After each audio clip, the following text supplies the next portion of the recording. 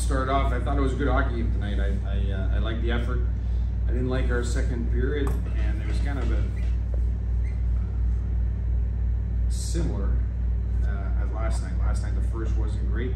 The second period was excellent, and the third was back and forth. I thought we sunk ourselves in the second period. We took an immature penalty. They scored on the 5-on-3, and that really was the difference in the game. Specialty teams really did over the weekend become a bit of a problem.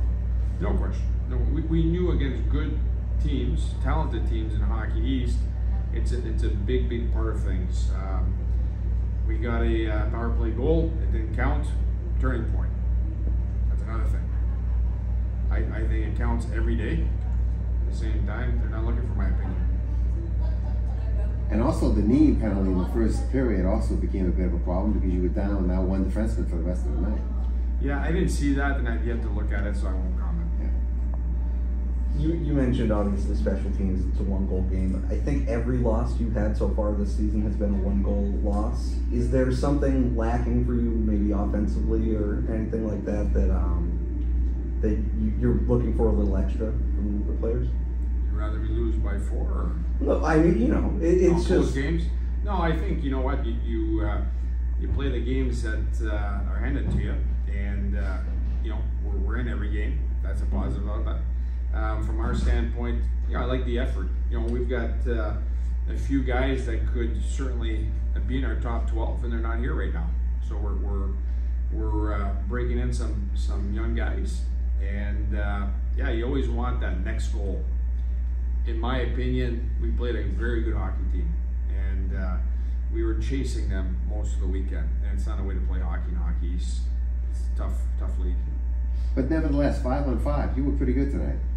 Yeah, we were good most of the game. Yeah. You know, you're 5-on-3 against Boston College. I don't know of another team that's not going to lose. Also, it's just not the team to go 5-on-3 against. But we've been finding ourselves in those situations a lot, so we got to take a look at our own personnel and make sure that we're more mature in certain situations.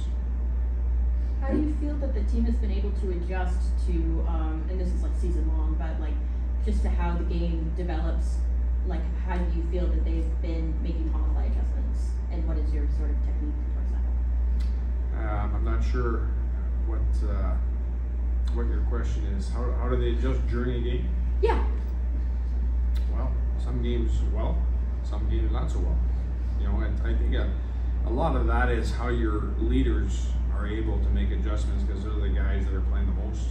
And most nights we do well adjusting. You know, this tonight the game was broken up quite a bit with 5-minute major to kill, and the guys got it down. I had guys killing that haven't killed all year, and it just was one of the things you have to do to get through it. And I was really proud that 1 goal didn't turn into 2, because in a 5-minute major, that can happen very quickly. So you score at the end of the period to make it 1-1 after the first. I was really proud, because it could have been ugly for a while. They were killing a 5-minute major. So you know, they scored 2 in the second, and that's tough. So third, I thought we came and gave it our best effort. We had, I think, 3 goal-mouth scrambles at the end. You got to find a way to finish on those, and that's just. But they were there, and they made a push. And goaltending was good tonight. And yeah, we got to find a way to be a little bit more opportunistic, and we'll work on that. What you mentioned the goaltending's good.